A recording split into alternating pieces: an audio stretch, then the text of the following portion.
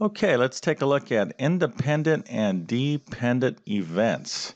And this is a topic that falls under probability. So, if you're new at studying probability, you're probably going to come across these concepts and other concepts like mutually exclusive, etc., which are, students can tend to get this stuff confused. But this is not that difficult. I'm going to explain all this.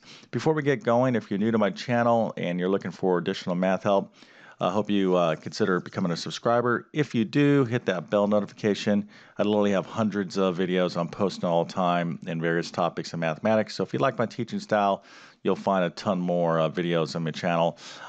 Additionally, I offer full, complete math courses. I'll leave the link in the description of the video if you're interested in checking those out. But with that being said, let's get into independent and dependent events. So I have two examples here to kind of illustrate this concept. And the big thing with independent and dependent events is the word and. Okay, so both of them have this word and in them. And I'm going to show you this here in a second. So this first example, I have a little jar here full of marbles, red and blue marbles. We're going to use this example to illustrate independent events, and then we'll talk about dependent events by using this deck of cards here. Okay, so I'll get into both of these here in just 1 second. But let me get back to this word and. So in probability, basic probability, you come across, well, there's a lot of different scenarios, but just from the more basic level, you want to be on the lookout for words like and then words like or. Okay, so for example, what's the probability of rain on Monday and snow on Tuesday? Okay, so that would be an example of where you have the word and in there. Okay, so what's the probability of my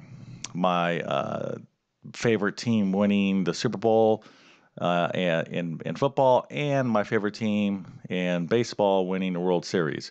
Now, likewise, you have the word or, so that might be an example. What's the probability of it raining today or snowing today? Okay, so you have the word or, and the way we approach these are different in probability. Okay, now there's even other scenarios you can kind of just think about in terms of what's the probability of this happening, with this occurring and this occurring, etc. So you don't want to get too deep into that until you master these fundamentals. But I just want you to know that the word and is kind of a compound event, and independent and dependent events are going to involve this word and in it. So let's take a look at in an independent event example. So I'm going to use some notation. I'm going to kind of assume that you are aware of or familiar with some basic probability notation. So if you're not, you might want to check out some other videos on my channel. But let's get into this scenario. So let's suppose that you are told that you can select a marble from this jar. Okay, so you go in there, you kind of reach in, there's your hand, right? You take in, that's a pretty terrible hand, by the way, but let's say you can reach in, you grab one marble out, okay, and then you're gonna record this. So it's kind of an experiment. You're gonna see what color did you get, and then you're gonna throw it back in. All right, you're gonna fill the jar back up. Okay, so whatever marble you took out, you're going to record the color you got. You're going to throw that back in, and then you're going to repeat the experiment. Okay. So I may want to ask or find what's the probability of getting a red and a blue. Okay, followed by a blue. Okay. So this would be a scenario of an independent event. Now, I very specifically said that you have to replace the marble back in the jar, okay, and then repeat the experiment. So the way this works for independent events is the following, okay? Let's go and just first find the probability of drawing a red. So what's the probability of me getting a red here? All right. So in basic probability, you have 1, 2, 3, 4. Okay, we have 4 red marbles, and then we have 1, 2, 3, 4, 5, 6, 7, 8. We have 8. So let's do it this way. We have 4 red, 8 blue, but we have a total of what? We have a total of 12 marbles, okay? So the probability of me getting a red, okay, would be 4 out of 12. There's 4 ways I can get a red marble out of a total of 12. So that's the probability of drawing a red, okay? Now, when I throw that marble back inside and I go again, okay, the probability of me drawing a blue would be what? Well, I have 8 ways I can get a blue out of 12, okay? There's 8 blue marbles out of 12 total. So in independent events, basically the main concept you have to keep in mind is that when I first, or my first trial, my first experiment of going and reaching in, whatever the result is has nothing to do, it's not going to affect in any way the second event. And that's the thing that you need to keep in mind, that the events will not have an effect on one another. Okay, the first event has no bearing on the outcome of the second event or third event, etc. That is the main concept with independent events. Now, of course, you might have already figured this out. Dependent events are going to be different. Okay, the second event or the follow-on events are influenced by the previous event. But let's just finish up with this example. So the probability of me doing this experiment of first drawing a red and then a blue, okay, would be is the following. It's the probability of red times the probability of getting a blue. Okay, this is an independent event. So all you do is just multiply the probabilities. So in this case, the probability of me getting a red was 4/12. Okay, and I'm going to multiply it by the probability of me getting a blue on my second trial, which is 8/12. Now, remember, these probabilities, because I threw that marble back in and I did the experiment again, it's like resetting it. They're independent of one another. So let's just kind of finish this out. So this is 1/3, right? So if I just reduce this fraction, and this is 4 goes in this 2, and 4 goes in that 3. So when I multiply this, I'm going to get 2/9, okay? So that is the answer, 2/9. Now I can turn that into a decimal and then turn it into a percentage. But basically the probability of getting a red and a blue, okay, and when I say and, that means the next trial is going to be a blue, is going to be 2/9. All right, that is a simple example of an independent event. But the formula is kind of, when this is kind of written, formally write it, it's probability of A and B, okay, where the probability or the event B, these are two events, okay, where one has no effect on the other, is going to be the probability of A times the probability of B. Okay, that is the formula for independent events. All right, but it's very, when sometimes students see the formula, they're like, oh, they're a little bit confused or intimidated, but it's not that difficult. But the key is when you're doing these probability problems, you really do have to think about it for a second on, like, is it independent or is it dependent? So let's go over to a dependent scenario. So this would be like, let's say I have a deck of cards, 52 cards in a deck, and I want to know what's the probability of me getting a king. And let's say I can just take one card out at a time, okay? But this time I'm going to keep the card. So let's say I'm going to take a card, I'm going to select a card from a random deck, right? This is all shuffled up. And I'm going to take a card, and then I'm going to take another card. I'm going to take these two cards, okay? So let's say I wanted to know what's the probability of me getting a king and then getting another king, all right? So what would be the probability of that? Now, if you think about it, when I take my first card out, all right, what's the probability of just getting a king on a full, complete deck of 52?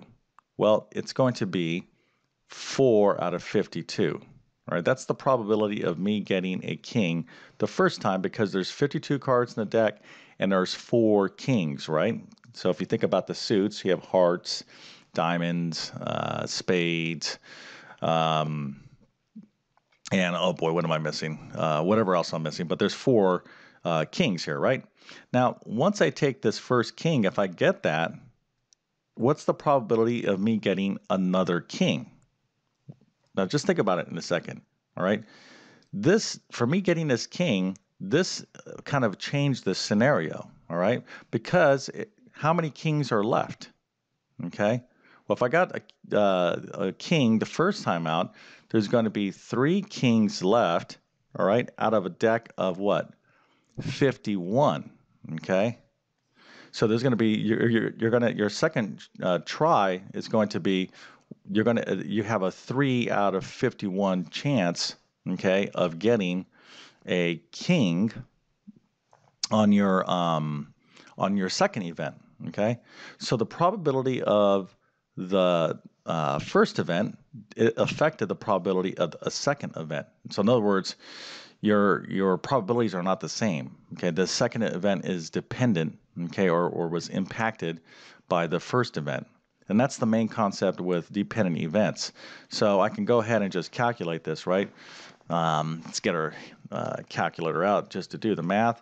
So we're going to multiply this, and it's basically the same formula as independent events, but essentially the probability of B is going to be whatever it is. You're going to have to account for how the first event influences the second event mainly. Okay, that's the whole idea. So when I multiply across, I'm going to get 12 times what? 52 times 51.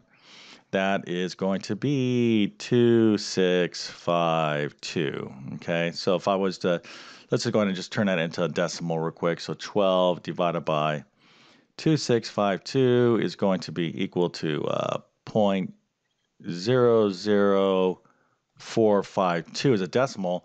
Now, if I multiply that by 100, I'm going to get a percentage of that. So my percent would be 0.452%, not quite 0.5, right? If it was 0.5%, that's half of a percent chance. So you think about it, on a random deck, if I was to get, think about the odds, like how, it's not going to be too common. If you were trying to bet money and you were like saying, okay, I'm going to take one card, I'm going to get a king, and then I'm going to get another king followed right after that, that's kind of a rare event out of 52 to have that kind of scenario. But the main idea here, though, again, is the dependency. The second event is affected by the first event, all right? Whereas in the first example, the first event had nothing, the second event had nothing to do with the outcome of the first event. That's the main thing. But the formula is basically the same, right? So probability of A and B, okay, is still probability of A times the probability of B. Still the same formula. However, the probability of B, is going to be, you're going to have to account for how the probability of A affects your outcome, okay, and it will have an effect. So that's the main idea between independent and dependent events. Again, in probability, you want to really just kind of look at the big picture when you're starting off. Outside of basic probability, when you start getting to compound probability statements and then or, then you kind of really get into it. So or would be something, not to take this off on a tangent, this would kind of go into things like mutually exclusive, etc. So it's a big, probability is a big subject in mathematics, and the whole idea is just to take, things one step at a time, one concept at a time. But hopefully, you got something out of this video. That's the whole idea. So let's go and wrap it up. Again, if you, kind of connect to my teaching style, I would encourage you to subscribe. Make sure you hit that bell notification. If you are interested in my full math courses, I'll leave links to those in the description of this video. Hey, if you like the video, wouldn't mind a thumbs up and leave feedback. I do try to read as many of the comments as I get on these things. It lets me know how I'm doing, and it gives me ideas on how I can better serve you out there. But with that being said, I definitely wish you well and have a great day.